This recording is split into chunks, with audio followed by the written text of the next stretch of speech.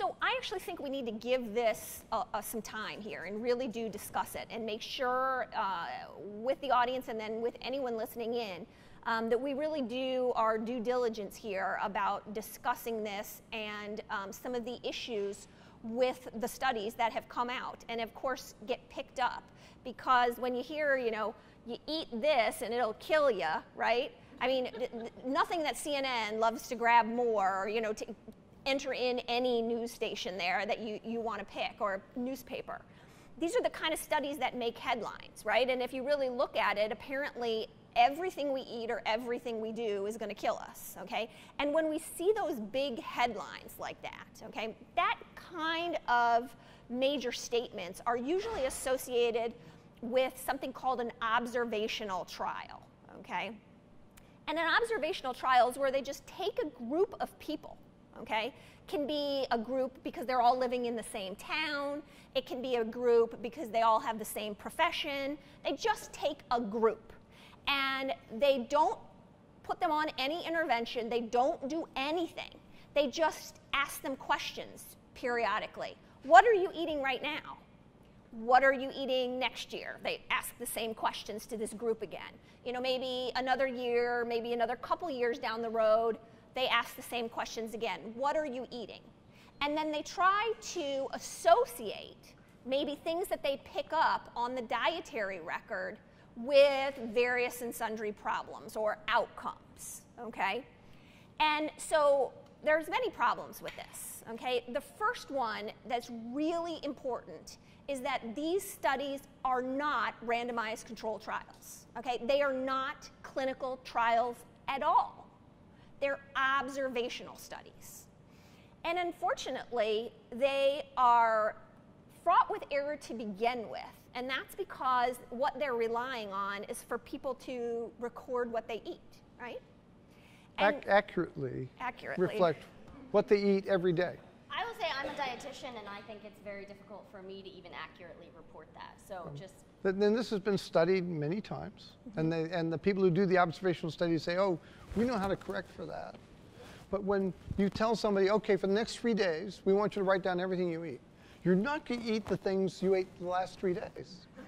Because you know they want to see you behaving well. So people behave well when they know they're being observed, particularly when they're writing it down. And so we almost always, when we look at the number of calories that people record when they're being observed, and we know how many calories those people of that age, that gender, that weight and height would burn when we put them in a metabolic research facility and study them carefully, typically somewhere around a third of what they ate didn't show up on those days when they're recording. And yet they report this with a straight face in these papers, including people from very highly respected institutions of higher, you know, that we know personally. And then they say, yeah, but we know how to fill in the gaps.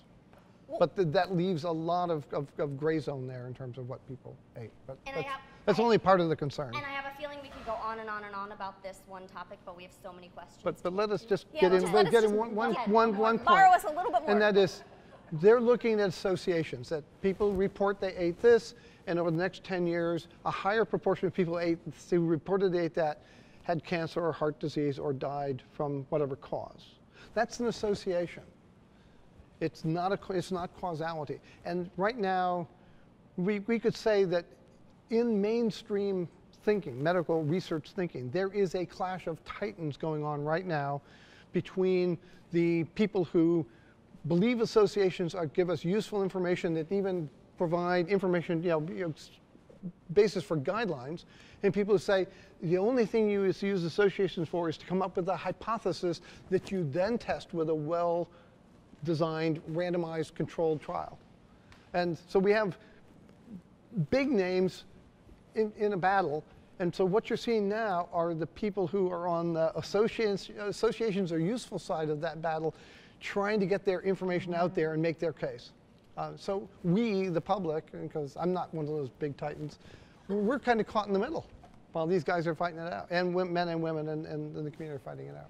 Yeah, and there's just so many errors when you have these kinds, but they are really headline grabbing. And I do think from you know, the really important, just kind of basic things to mention. I mean, we could go into, Steve and I could probably talk about the methodologic flaws of this trial for hours. the whole hour and a half and then just be scratching the surface.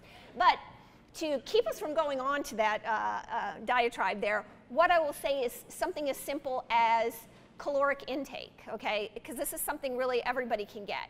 So the caloric intake needed for the patients to maintain their weight in this trial was somewhere between 24 and, somewhere right around 2,400 calories, like between 2,200 and 2,600 to maintain weight based on their average gender, the average BMI, those kinds of things.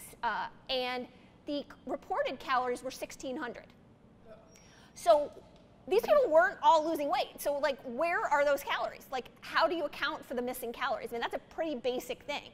So you're just filling in the holes, like with whatever. And you know, so these are just the basic problems, and this is why there's this scientific clash. And I think there is a real rush right now to get out some of these papers before we have our next dietary guidelines. And so I think that again, we probably have not seen the last of it.